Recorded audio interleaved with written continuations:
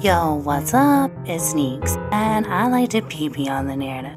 We're gonna talk about the DNA of a little girl and her dad, a killer, a baby not yet born. Not gonna use the milkman's name on the horn. Was the killer a dad shiller? And was the friend, whose name will from here on out be a filler, not just a friend, but a wife stealer? You let me know what you think. I'll show you a suspicious wink.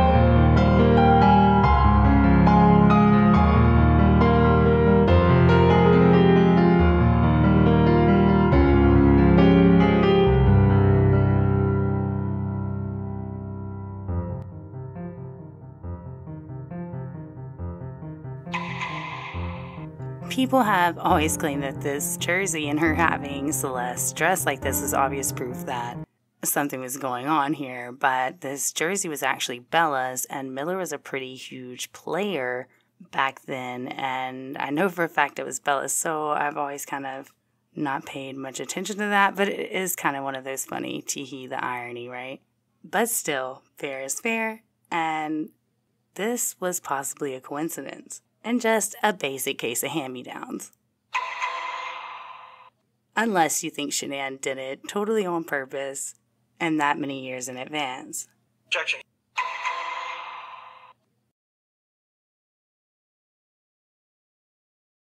Whose jersey are you wearing? Willie Parker. Nice. Cece's wearing Roethlisberger. Bella's wearing Miller. I'm wearing Palomalu, my favorite. Awesome. Think. And Chris is wearing Roethlisberger. So I can get those off to good. I give them to a friend of mine, Cece's, and then Bella's, of course, go in a container downstairs in the basement. So Cece can wear them when she gets big enough to grow into them. And Shanann comes through with some more gold. I have been dying to show you guys this. So, okay, again, 2 thumbs up for the ambiguous BS because it's just cryptic enough to let you know what it means, but to also give any defenders. And Shanann was really not being a nice girl here. I mean, they have been hanging out at getaways, they being this woman's husband and Shanann. Shanann should have been a little nicer than that because I think that if strangers are noticing the resemblance between these guys, that it is perfectly reasonable to assume that their friends and their family notice too, and it's perfectly reasonable to assume that Shanann knows that this might be why this chick is saying this. And she's hella mean for her response. As you saw there, Josh also has made comments about Celeste's inheritance, and maybe he just meant that boisterous personality, which he obviously got from her mother, who enjoyed shenanigans. Sure, okay. But I mean, it warranted 3 messages to get that across, and a hashtag. Total mystery. Oh, we need Scooby-Doo in the gang. Oh, blah, blah, blah, blah, blah. Mystery, mystery. And by the way, that guy has been on a lot of the getaways with both Chris's and Shanann and Chris as a couple. He is Cassie's husband. Cassie is who told Nicole Atkinson to call the cops on that fateful Monday. Just in case you aren't in the loop. Another person who went on those getaways often with the couples, well, she's that girl that made that comment about the leopard dress and is discussing with Shanann that is responsible for Shanann's pregnancy. Shanann defenders would sell their soul to convince you that there is absolutely no way possible that Shanann would have stepped out on her marriage. Would argue that it is impossible since Shanann has this video where she tells everyone 3 friends from school got back in touch with her. We're to assume that Chris Miller is one of these friends because, well, I guess just because. No, so because Shanann said it was like 2016, and then the other Chris, in a comment to the public, says that the news was calling him after the murders and asking him what his relationship with Shanann was. So, to put 2 and 2 together, yes, he does seem to be the male friend that she's referring to in the video. However, in this video, she's going to say, 4 friends got up with me today. Oh, actually 3. And then she's only going to describe Chris. After she tells you that 3 friends got together, she's going to say, I'm glad he called me. He called and said this, da-da-da-da. And she also throws in this lick. Actually, 3 of them I have not talked to since I graduated high school, and that was in 2003. So that goes to show you how long it's been since I've spoken to them, and they reached out this morning. Okay, pretty exciting story. They also make note of where they lived, but they're usually mistaken about this part. So they're normally like, he was way in NC. How is that even possible? Blah, blah, blah. But actually, it was in OKC, a much shorter drive and a much more doable trek, which his wife is seen to be doing often. She goes and visits the Watts quite a few times and has quite a few pop-ups at their home.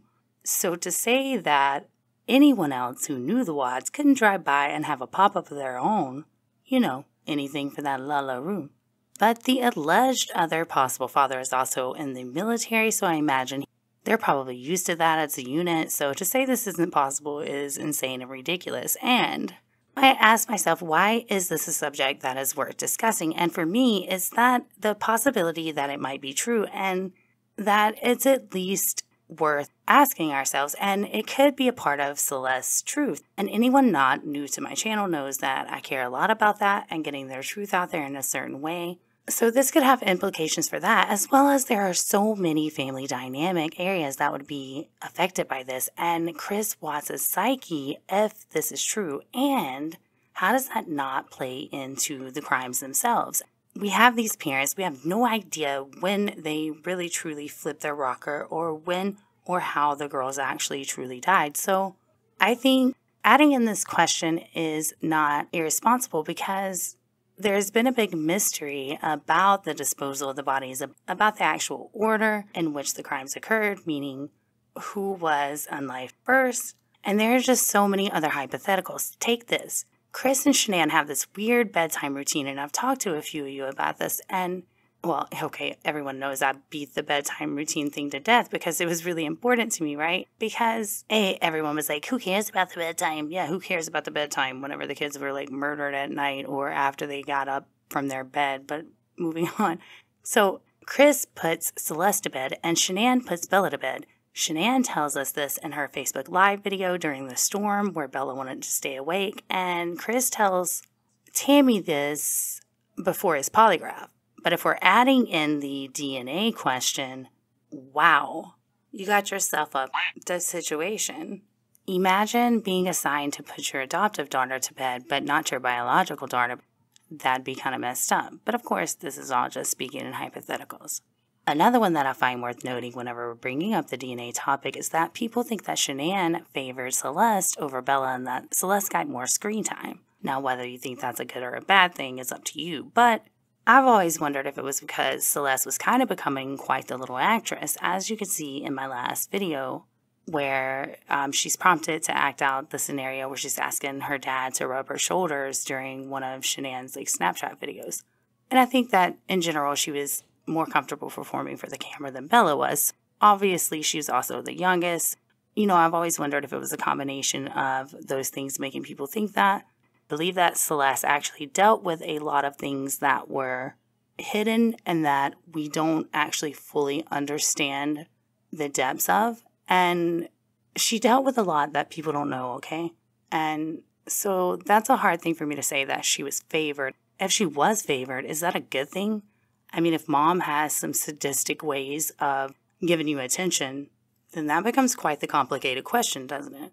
But is the screen time possibly to be showing another dad the glorious infant that you're taking care of by yourself? So I could see in this situation where, you would want to show that person, their kid or whatever, how, if I'm putting myself in that position, I get that.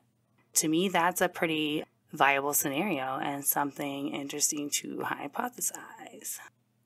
What I find super crazy is that whole soul that the defenders of Shanann would sell to convince you otherwise, because they believe that Chris was some narcissistic sociopath that was hiding in the shadows and that he was this dead, soulless thing that was married to this family, pretending to love them for 8 years before he ended their life and disposed of them horrifically. Yet they don't think that it would have ever been in Shanann Watts' plans, dreams, and or ambitions to seek love or substance elsewhere, just like Chris did, because these guys were just not meant for each other at the end of the day, and for the simplest way of putting it. Now, unfortunately, their family has been subjected to asking these same questions, and they've been subjected to being asked questions themselves. And when Shanann Watts was in NC with her family, and as we know, Chris wasn't answering any of her messages, and we could imagine that she was kind of grumping around the house and, PO'd and telling dad, he's not answering my phone calls, F him, blah, blah, blah. And I could see where dad, that's his baby, he's getting kind of aggravated with Chris too. So as she's saying, he's eating steak and blah, blah, blah, blah, blah on Facebook, and he's been hearing her grump and blah, blah, blah. And so he's like, hey, how's your friend doing? Kind of trying to goad Chris on, which is what I often wonder if Shanann was trying to do that with Chris, because, he's an introvert. And I think she was someone who enjoyed attention. And I think that she was, in a sense, trying to rile him up. And that is really the nicest defense for what she does all the time with all the public posts and being super close to this other Chris on Facebook. Now, of course, this is complete speculation about Frank's meaning whenever he says, how's your friend doing? But we can at least say, at the very least, it's a strange response to the actual post that his daughter had made. Frankie kind of makes a more normal comment, yeah, he's probably eating Oreos. He admitted that he didn't spend that much time with him, so he probably wasn't quite, caught up to what actually was going on between his sister and her husband. But I think that would have been, the more appropriate type of response you're expecting, not how's your friend doing? What friend, Dad? Or, I think maybe what friend he was talking about. But I feel kind of bad for speculating that. But he was talking about some friend, and I feel like this was a goad towards Chris. Yeah, you're living the high life too here in NC, baby. Don't worry about him. And I don't mean that in a bad way. That's his baby. And I get it. And while there were times where I feel like they should have told her to tone down on her family, Chris was ignoring her phone calls, etc., she probably was in a bad way over that, and he could have handled the situation better, obviously, as he could have many situations, if I'm being fair. But most importantly to me, and as I've mentioned, I think that friends and family were discussing this as well as the public is, because people saw this resemblance, and people, even if it meant nothing, even if it's totally untrue, there's a resemblance, the end. So, I think people were discussing this, and if we are to believe Shanann's mother, then we have no further stones to unturned as far as asking ourselves, did Chris ask this question? And so the baby was alive when her life was taken? Yes. And Chris was saying, to protect himself, that the baby wasn't his. And then they tried to say that the baby wasn't alive. So I had to give rights of my grandson to the place to prove that the baby was alive and it was Chris's. And so there's a medical report now that confirms that? Absolutely. Yes. So we know now that the baby was alive. Yes. And the baby was Chris's. Yes. So we have 3 children murdered here, not 2. That's right. And we're going. Yep. Hey everybody. Chris.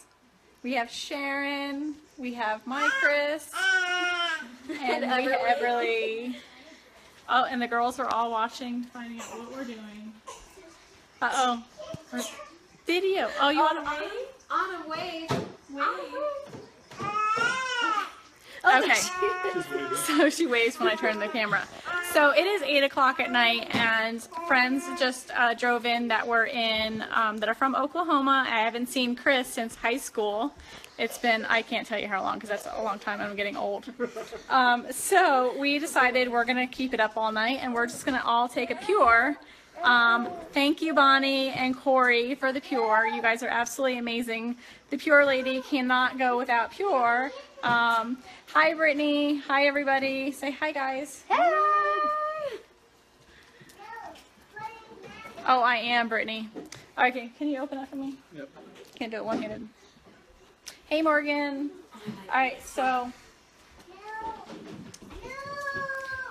who's taking a Pure with us? Brittany, you gonna take one with us? Cheers. I got everybody's caps. All right, we need to make a toast. We make a toast. To 2017. Woo -woo. I am. Woo.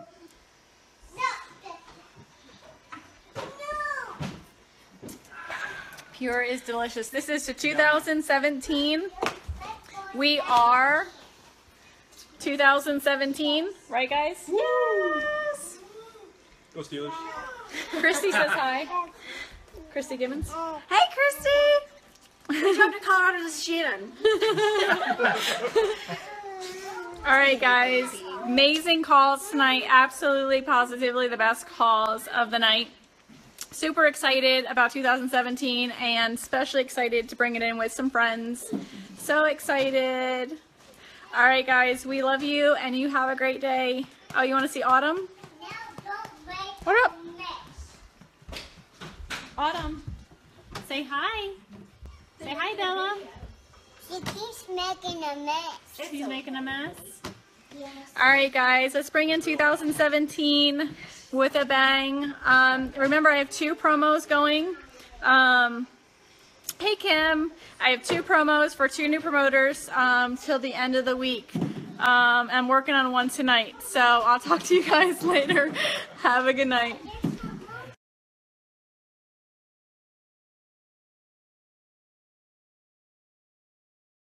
And one of the favorite things is we do like theme parties.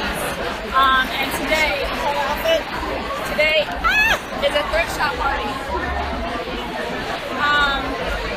And we have Mandy, all of our thrift shop. Chris Miller, all of our thrift shop outfits are here.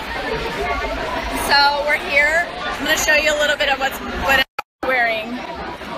So we have a lot of amazing, cute, fun thrift shop outfits. Look at Jessica and Jamie over there. So I am so excited because I talked to 4 different people today. 4 of them, actually 3 of them, I have not talked to since I graduated high school, and that was in 2003. So that goes to show you how long it's been since I've spoken to them. And they reached out this morning because him and his wife were really, they're at the point where they're ready to make a change. You know, they have children and, you know, everyday life. They have kids, they work full time, they come home after a long day at work and they just are exhausted and barely can make dinner and, you know, keep their eyes open enough to even just sit down and talk to each other. So the reason why I'm glad that they reached out, because the one thing about Chris and I, I think have an amazing relationship. We get each other. I'm definitely the dominant one in the relationship. He's very sweet. He's very calm. I'm the high-strung one in the relationship. So it's been a really good relationship. Like we get along really well, and so I'm grateful for that.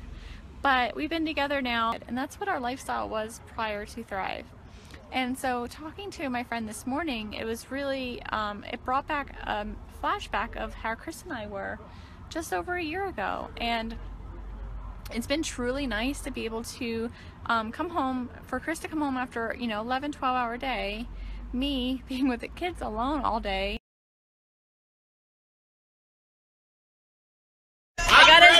I have to invite your wife. Hold on. Okay. Invite the wife.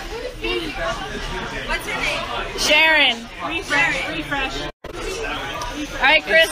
Here we go. Are you ready to hit refresh? Oh, it's there. Everybody's cheering Chris on. Are you ready? Attention, Canada. I am positive. I am motivated. And I am 12K.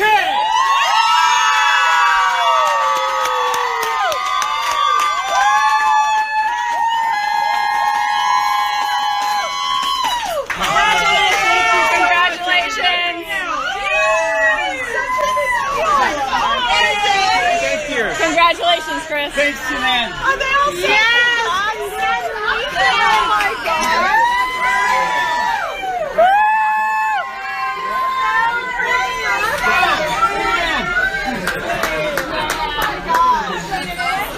Oh, thank you.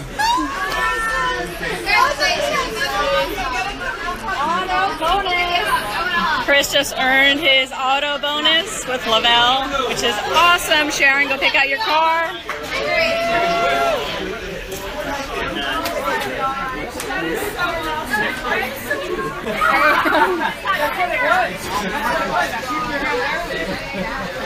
Hey, thank you.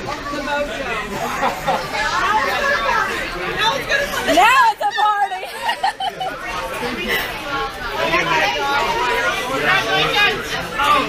Go enjoy your night. I gotta go try to get a wing, and then I gotta fly out of here. That's right.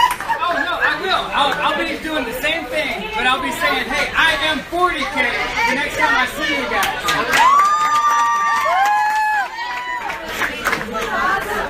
All right. So, Oh, who else watching me right now? Are we live? everybody. Is everybody watching me? Did everybody just see that? This is so amazing, and I want every one of you to come with me on this journey. Thanks, Shanann.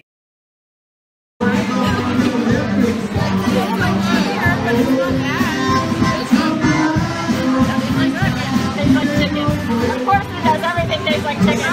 No, it literally does so. It does. Chicken? Chicken.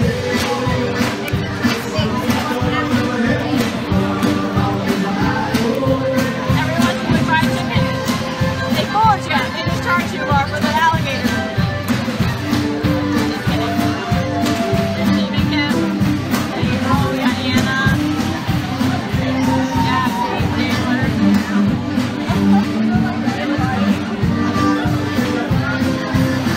I have all my luggage there. Do you want to do it over here? Okay, so you guys, we have new taste testers. We got Chris Miller, we have Anna Smith, April Farrell. Woohoo! Okay, you guys, ready? What do you guys want to do first? Cookies and cream? Yep. Yeah. Cookies and All right, cream. Chris got these. All right, cookies Chris and got cream. these mussels today from Walmart. Aren't they pretty awesome? Cheers. Cheers. Like, where did those come from? That's called Thrive, baby. Cheers. Thrive Ready? gives you those lean muscles. Ready? Girls don't want to be looked at while they're eating. Got a head start. She didn't even say go. Good though. All right, so what do you think about cookies and cream? What's it Cookies and taste cream's like? good. What's it Let's taste see. like? Favorite I think it tastes like cake. cake? I think it tastes like wedding cake. Wedding I know cake? that's a random thing to bring up, but that's All right, Anna, what do you think about cookies and cream? What does it taste like to you? Chocolate cake. Does? Chocolate cake? I got the cookies and cream ice cream. I mean, not the ice cream, so I don't like it. I like the cookies and cream chocolate bar. So what do you think it tastes like? I think it tastes like chocolate with like vanilla in it. It's really good. Yes, it's so amazing. So good. Hey, Amanda. All right, Chris, Amanda's on. Floyd, oh. say hi. Hey Amanda. He's like, I was like, wait, Amanda. where? All right, lemon meringue, okay? Who's ready for lemon meringue? I think you got, that is not lemon meringue. Can you still your lemon Yes, meringue? I can. You got, This is a different that's one? cinnamon roll. That is the cinnamon roll. Oh. You have never tried cinnamon roll, right? Yes, I have. Oh, that's right. All right, cheers, All right, guys. Cheers. Ready? Lemon Cheers. meringue. Here we go. I hate lemon meringue pie, but this is so Oh my gosh. I think that one wins. This is so good, and I didn't think I was gonna like it. good. And you don't like lemon meringue, just I don't like like me. lemon meringue Me neither. either, but that's good. Right? That's really good. This They is hit- the bomb Yes. flavor. Yes, they hit it on the head for sure. Oh my gosh, this is That was perfection. I like What's it taste like to you, since you don't like lemon meringue? So it's more. This has more of a lemon zest, Yay, and I love yes. it. It's Yes. not. It's not a sweetness like a lemon meringue, like an actual lemon meringue. Yes. Anna? Same? Or April, you have nothing in your mouth. Yes, I think it has like a really good flavor. It's like not too strong. Just No. lemon, like a zest. It's Yes. so good. Like a lemon head. Awesome. And these guys have already tried everything. Oh my God, Melissa, there's a big sneak peek bar. You got to hit it up before everyone takes all of them. So excited. We're going to continue. We're going to venture. We still haven't ventured out to the streets of New Orleans yet, but we will.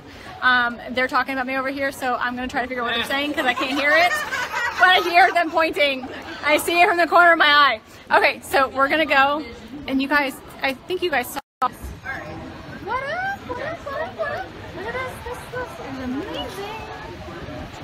Okay.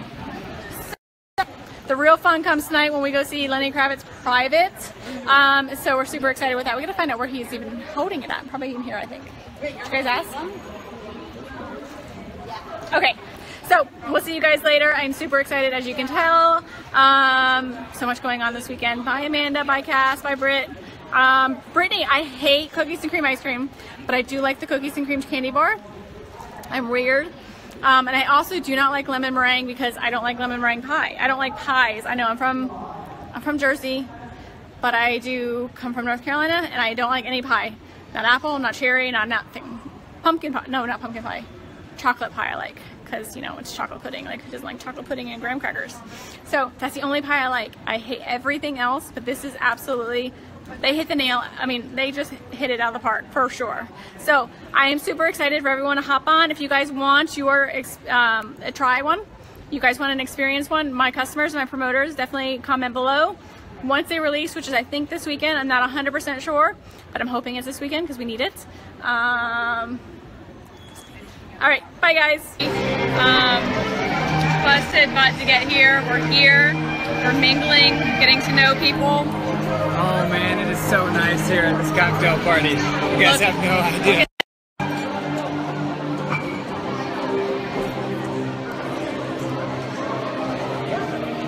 It's so elegant and so like just beautiful. Like, and look at all these people. There's so many people in here. I can't get it all. We're hiding in a corner so you guys can hear us a little bit better. But we're gonna go finish mingling, having a couple of drinks. I'm gonna grab some food. Chris is gonna grab some food. So we'll see you guys.